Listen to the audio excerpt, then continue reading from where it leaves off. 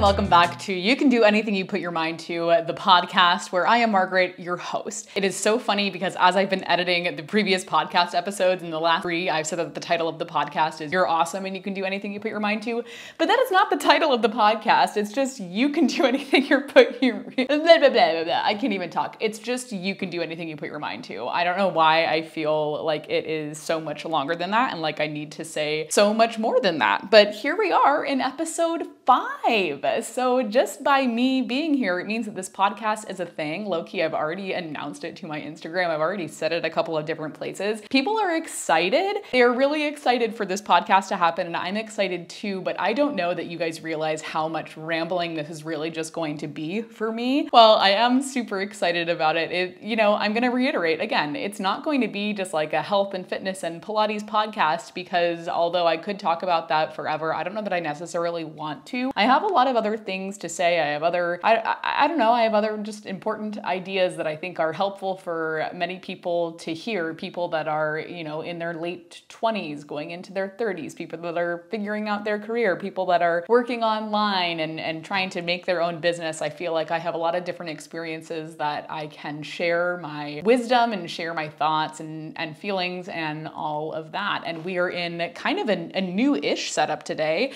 I finally got my corner shelf set up with my 1,000 subscriber plaque or 100,000 subscriber plaque set up. I'm very excited about that. We've got our own little corner in the home studio, which is really fun, and I'm excited about it. And I am going to be really honest, I don't even have a plan for this episode. My goal is just to get her done and to just talk for a little bit, talk with you guys, maybe give you guys some updates and just kind of see where it goes. Again, I'll say the difficult thing about recording a podcast and not really telling anybody about it is that I don't have the feedback yet from you guys. So I'm really excited for you guys to finally see these podcast episodes and just talk to me in the comments. And I'm excited to see what you guys think. I'm excited to see, maybe suggestions, what you guys want to hear about. Because as I've said in the previous episodes, the most difficult thing for me with structuring a podcast episode is just structuring it at all. But it's really like making a plan and making an outline that is proving to be really difficult for me. So I think with just a little bit of feedback from you guys, it'll give me a better sense of direction because I don't necessarily think I want this to be like an interview show. Like I don't want to structure it like that because I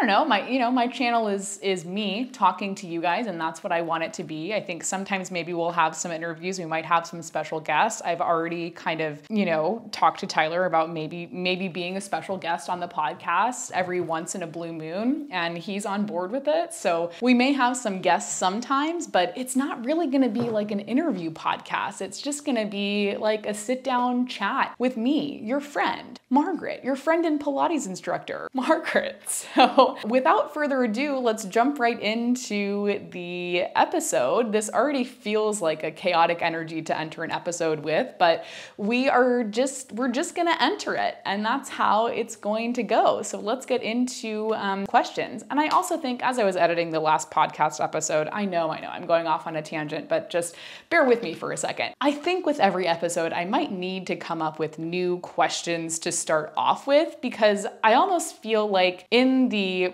5 episodes that we've done so far, I feel like these questions get a little bit redundant, or maybe I haven't opened up my mind to be able to answer these questions creatively, but I think maybe I need to pull some new questions so that we can get a different vibe going on. And I don't know, we'll see. But anyway, let's jump into this. So I'm filming this podcast episode at the end of August. So just so that you guys know where we're at, I don't think you guys are going to see this until maybe the first week in October, which just is crazy. It's just crazy. It's crazy that I've managed to keep something like so secretive and under wraps for so long because typically I can't do that. I just want to talk about everything and share everything with all of you.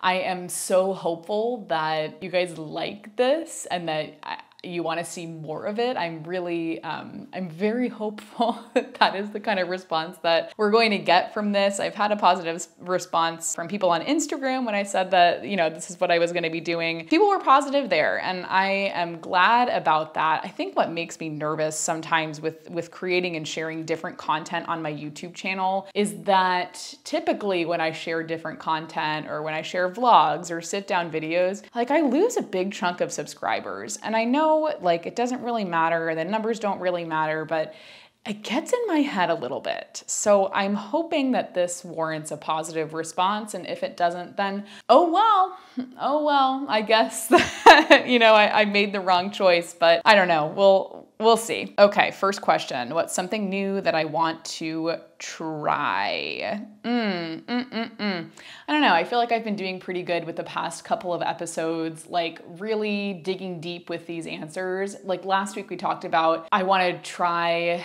what did I say? I think I said I want to try putting myself first and getting a little bit more comfortable, getting uncomfortable. I was going through a week where I had to have some tough conversations. I basically had to quit my studio job so that I could, accept this new job, and I had to talk to the studio owner, and it was uncomfortable. And there have been some series of uncomfortable conversations following that, or not conversations, but a series of uncomfortable situations following that. And I've had to kind of muddle through that and navigate that, which has been kind of weird.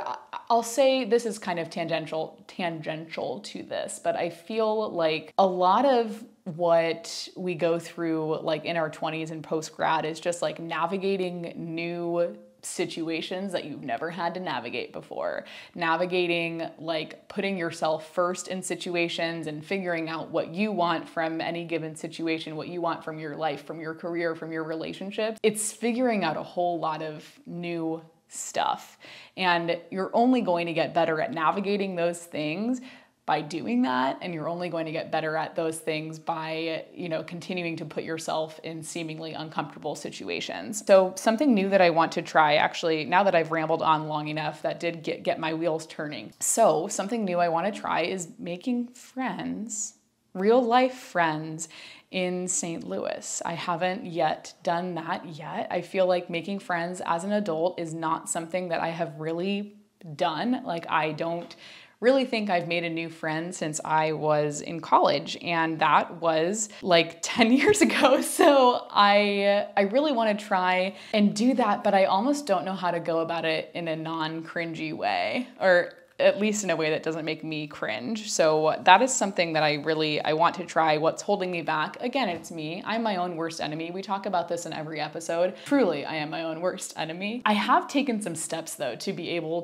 to almost forge friendships or get closer to like at least connecting with some people in real life. So I am kind of excited about that, but it's also the nerves of like, I joined this big Facebook group of it's 7,000 women that are in the St. Louis area, and they do meetups and stuff like that. And it would be so easy to just go, but I haven't yet. And I think it's just me being nervous that I'm not going to fit in, or that I'm going to be awkward, or that it just won't be the right vibe, and then I'll be stuck there. And I don't know. There are so many things in my head that I think are stopping me from just going and doing this new thing and meeting new people. I think it's mostly that I just haven't done it recently, or recently enough that I feel like things will come back to me, which is so weird.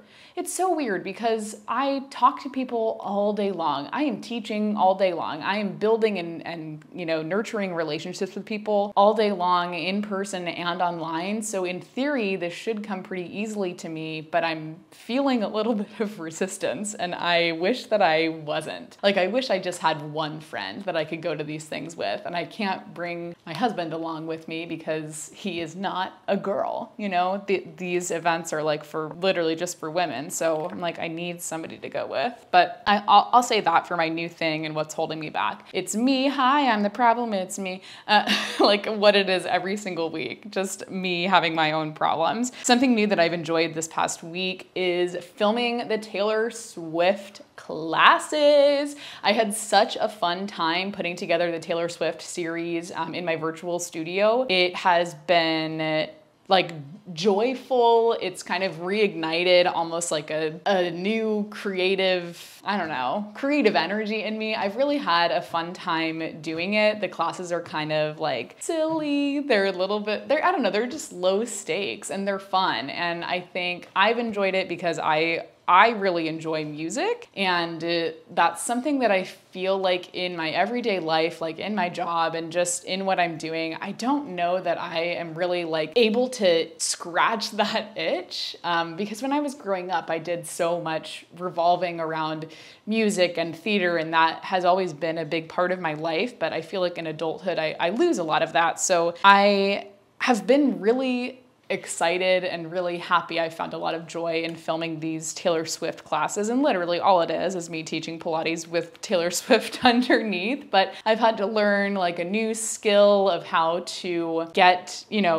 her music underneath and how to have so many things going at once while I'm filming a class. I feel like that's kind of scratched the creative itch as of lately. And by the time you guys are seeing this, you can still do the Taylor Swift classes. They're only available to virtual studio members. So you have to become a member of my virtual studio and you can take all of those classes. Right now, it's just Midnight's, Evermore, Folklore, and Lover that have classes, but they're all 2-part classes because I'm gonna be honest, her albums are kind of long. Could I have made hour and 7-minute long classes? Yes, but I didn't think it would be super enjoyable for everybody. So I split all the albums up into 2 parts. And I will be doing more Taylor Swift classes. So for any of you that are huge Swifties, classes are for you. And I think you would really like them. I will be doing more. I will say they'll probably come in accordance with me or in tandem.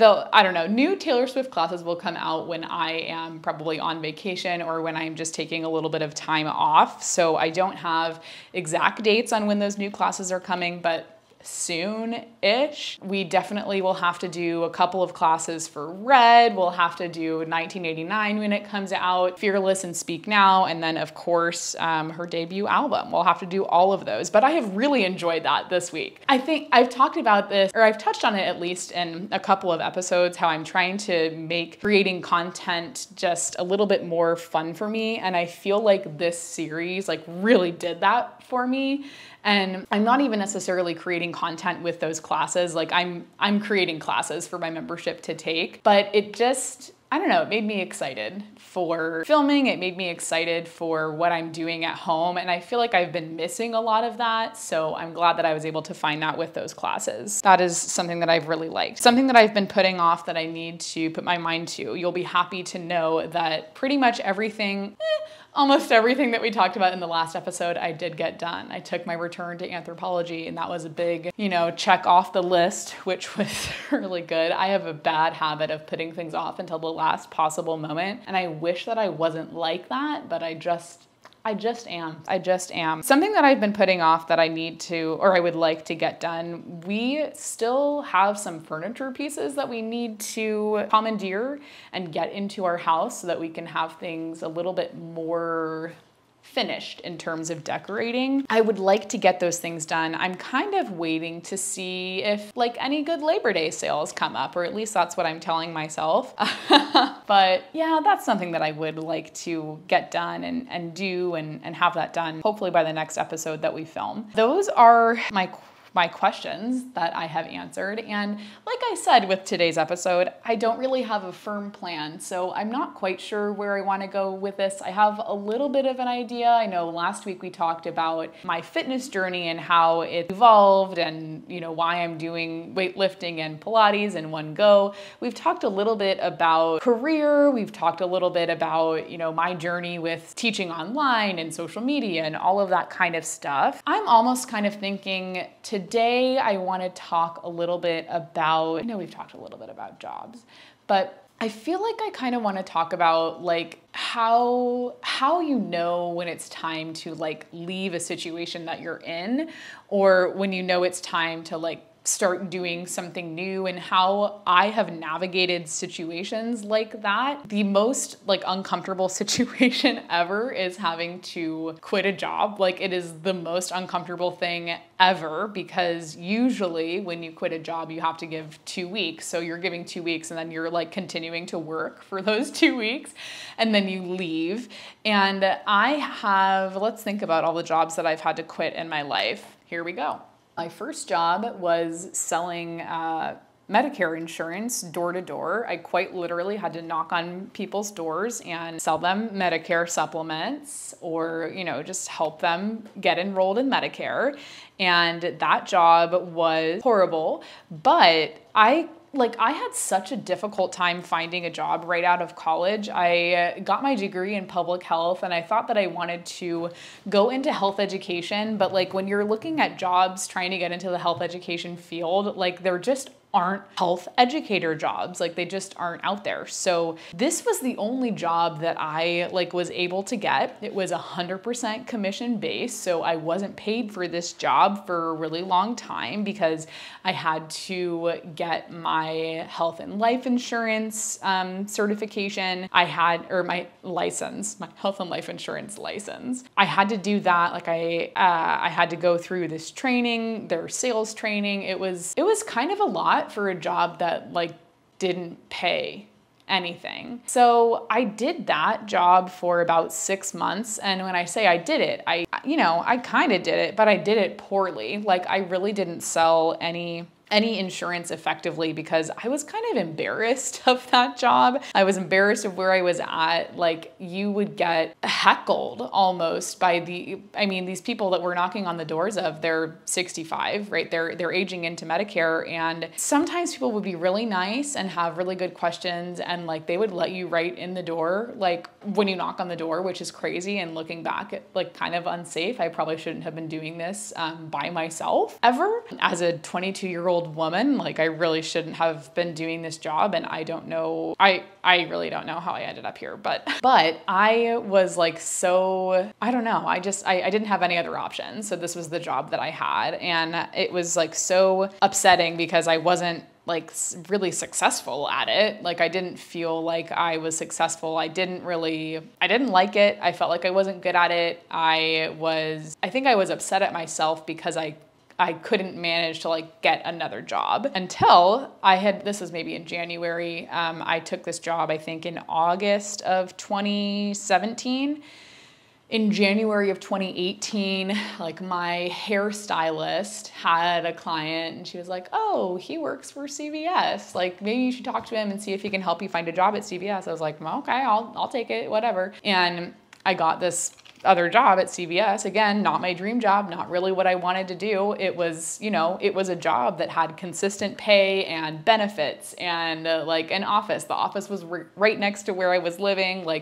It was great. So that was my first time having to quit a job. And it was kind of easy because this was a 100% commission-based job. So I just went in and I was like, hi, I'm starting a new job. I'm starting in 2 weeks. This is my last day. That one I don't think was that difficult. It was an uncomfortable conversation. And again, I was 22 in an office full of men. It was adult men in this office. So having to put my foot down and say I have this other opportunity that is actually going to pay me money, I think was a little bit uncomfortable. But that was my first experience having to quit a job and start something new. When I started my job at CVS, everything was fine because it was a job and I was just happy to have a consistent paycheck because I had never really had that before. But when I quit that job to pursue teaching Pilates, it was again an uncomfortable conversation with my manager. It also came at a time that there were some other things going on in my life that it was just a weird time. It was really weird timing to have to quit my job. But this was in November of 2019. And at that point, I was quitting this job to go be a studio manager full-time for the studio that I was teaching at.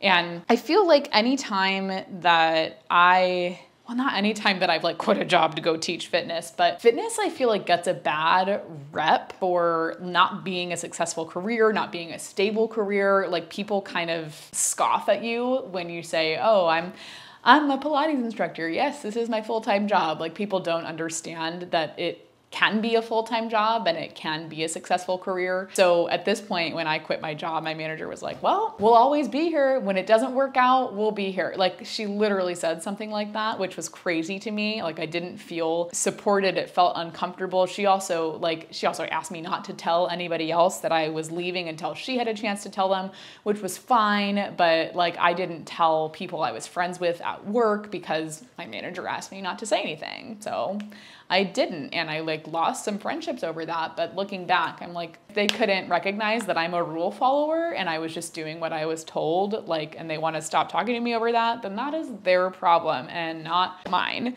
So that was really my, gosh, I've had a couple of experiences quitting jobs, actually. That was like quitting a full-time corporate job to go into fitness full-time. And I got just like a little bit of flack, I feel like, from everybody, not only from like my manager, but from my family too. I think they were nervous because they didn't really like realize that this could be a full-time career and it was going to be a full-time income. There would be money there. When I was a studio manager, I was managing 2 locations. It went up to 3. I was teaching like 20 classes a week. So like, it was really good, consistent money, and the job wasn't that hard. When I did that, and then, you know, I did that leading into COVID, and I mean, I had to have multiple uncomfortable conversations that now looking back, like, they were uncomfortable, and you know, whatever, I had to do what I had to do. Like, I had to be the one to call the studio owners and be like, yeah, I think COVID's a thing and I don't think that I can teach right now. So find somebody to cover my classes because I'm uncomfortable.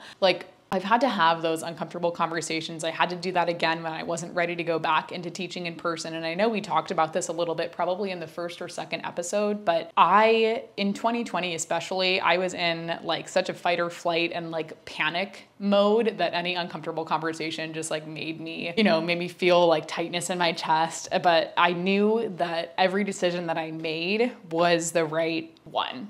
It was the right one for where I was at any given point. Quitting a job is uncomfortable, but quitting something when you know the next opportunity that you're being given is the right opportunity, when you know it's a better opportunity for you, that makes it, I feel like, a little bit easier. And then you're just kind of handling how the other person reacts. Like, for me, I've always known it's time to leave something when I start dreading going into work, when I start like thinking in my head of excuses of why I can't go and do this thing today, or I, come home and the first thing I do is complain. Like, I know that it's, probably time to think about something new, think about why this isn't working, and sometimes it can be difficult, like if you haven't been doing something for that long, to really know if you don't like something, or if you just like don't have a firm grasp on it, or you don't feel confident in the job duties yet. It can be hard to know in the early stages, but I'll give an example of where I have been teaching. It has been great, but right off of the bat,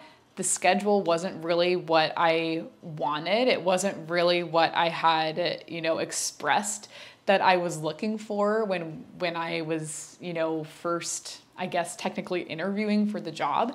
It was just kind of a schedule that was thrown together, and I was thrown in where I was needed, and I didn't really want to teach like night classes or Saturdays, but I kind of got roped into that because I wanted to be able to teach. I wanted hours, I wanted some extra money, and I was happy to jump in wherever I was needed.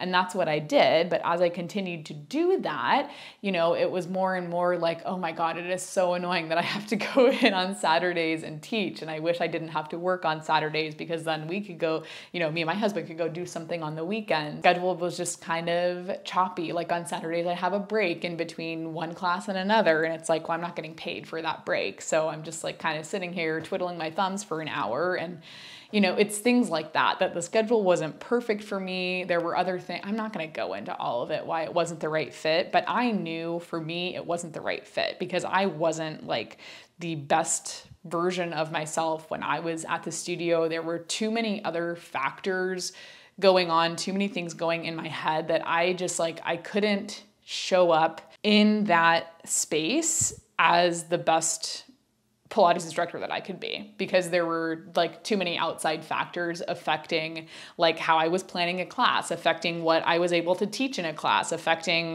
like just the flow of class and how things operated. It was just, I don't know, I got to a point that it was starting to be a little bit too much for me.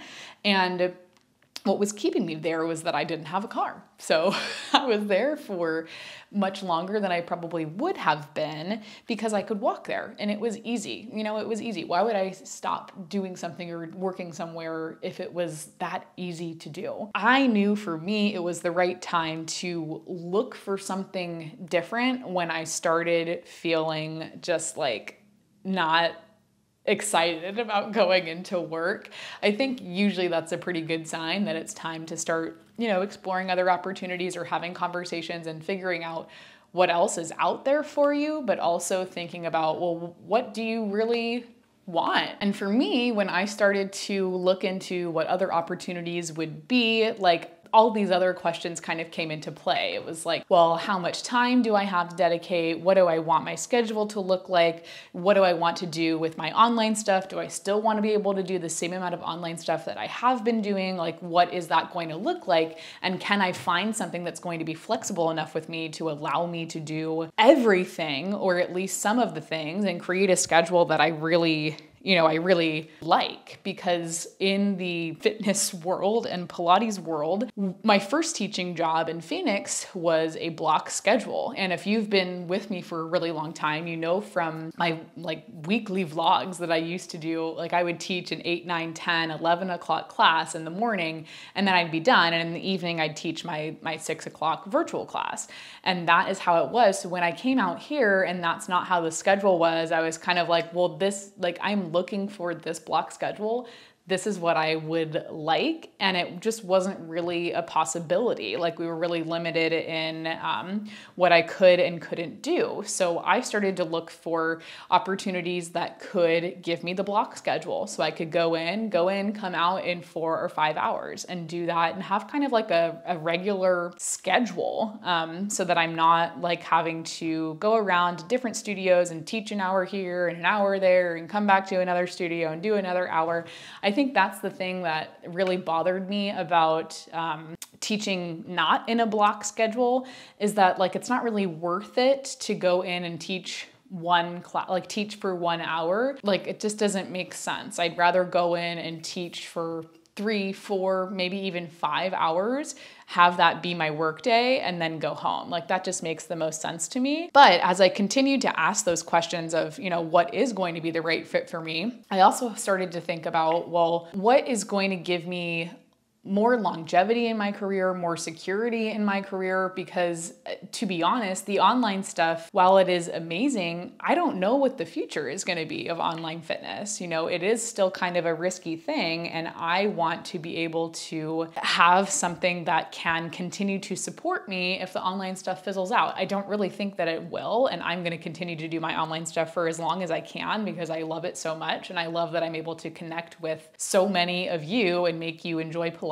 and I'm happy that you're here. But, you know, I started to think of those things like, okay, I would love to feel a little bit more secure with what I'm doing. I'd love to have a schedule that is truly something that I want, like is a schedule that really works for me, you know, and I'd love to be able to just be compensated a little bit more fairly. Not that I wasn't like paid fairly anywhere else, but like when it comes to fitness, there are a lot of different ways that you can be paid. I've been paid in different ways. Like I've been paid a flat rate, I've been paid a commission rate. There are a lot of things that come into play. And I didn't realize that there were ways that I could have like a more full-time job that gave me benefits and security and the schedule that I wanted, and gave me the ability to really continue to progress in my career, but also continue to make more money and make a sustainable income and not be an independent contractor. I had no idea that opportunities like that were out there until I started looking and until I started asking myself those questions of, well, what do I really want? In 10 years, what do I want from my career? What do I want it to look like? I think that those questions have been some of the best things that I've asked myself in the last year, because what I've realized with working from home and working for myself is like there is no step above where I'm at. I cannot progress further than owning my own business and being my own boss. Like that is the peak, and that didn't feel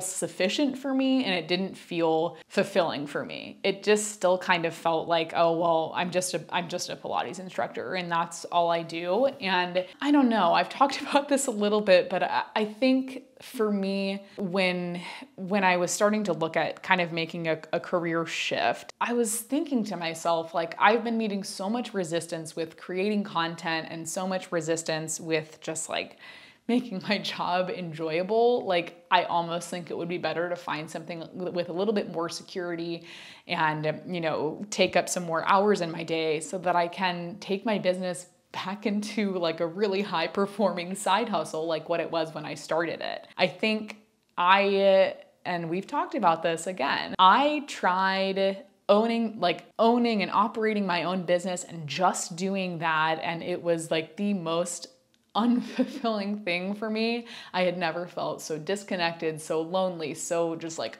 upset just working for myself. I think now knowing that, I had a much clearer idea of what I wanted to do in my career.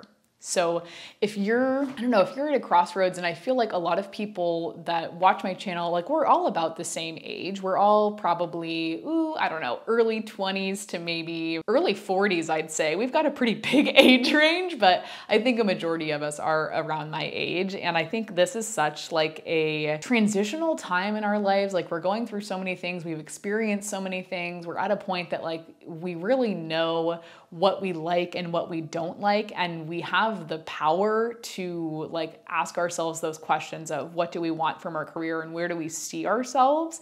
I think for myself, I've had now multiple teaching experiences that I know what works, I know what doesn't work, I know what I can do, I know what I can't do.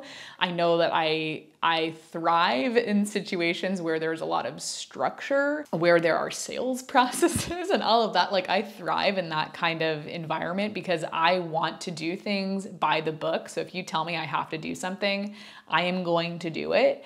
I have no problem like selling anything. I'm good at that. That's what I've been doing my whole career as a Pilates instructor. So I'm good at that. And I think for a long time, like I shied away from the sales aspect of things. Like I always said, oh, I don't want to go into sales. I don't want to go into sales. Sales is just like, bleh, it's so yucky. But I think I've realized that that's what I'm good at, really good at it. And especially in a Pilates context, I am good at helping somebody realize that Pilates can help them. I have a really strong personal connection to why I do Pilates, and that resonates with a lot of people. And I'm good at that. And I feel like I've finally found what I am good at. I say this to people all the time. Pilates is the only thing that I have felt like I've actually been good at. And I feel like my whole life leading up to this, like I did theater because I wasn't good at sports. I wasn't amazing at theater. Like I didn't go on to pursue it in college or pursue it professionally because I wasn't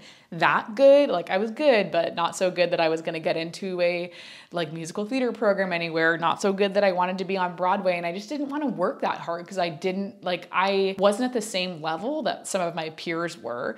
Like I never felt like I was good at that. When I got to college, it was like, there wasn't really a major that I felt like I was really excited about or like I really wanted to do.